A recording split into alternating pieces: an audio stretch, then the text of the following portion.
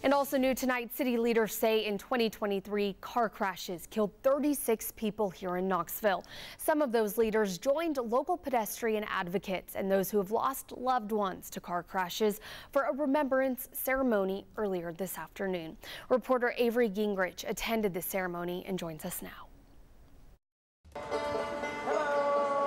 Brunch with friends in the holiday spirit fills Market Square with a joyful hum on Sunday morning, but on the square's north end, Bike Walk Knoxville is holding space for World Remembrance Day. We really just want to take this opportunity to gather and remember the people who have lost their lives here in Knoxville to traffic violence, and take an opportunity to think about what we can do to be better. About a dozen local advocates, city leaders, and neighbors attended.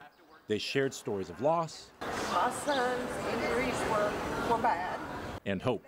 I want to advocate. I don't know how, but you're doing it. You're doing it. This ceremony is an example of campaigns by city leaders and advocates to improve Knoxville's roads.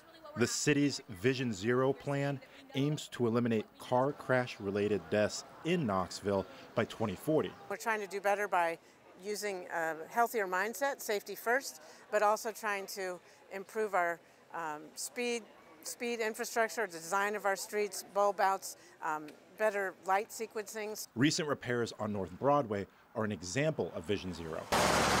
Advocates say change is possible, but is going to take time. So for now, they focus on what they can control. When I look back on that crash, I don't hold the person who hit me to blame. I hold the design of our roadways.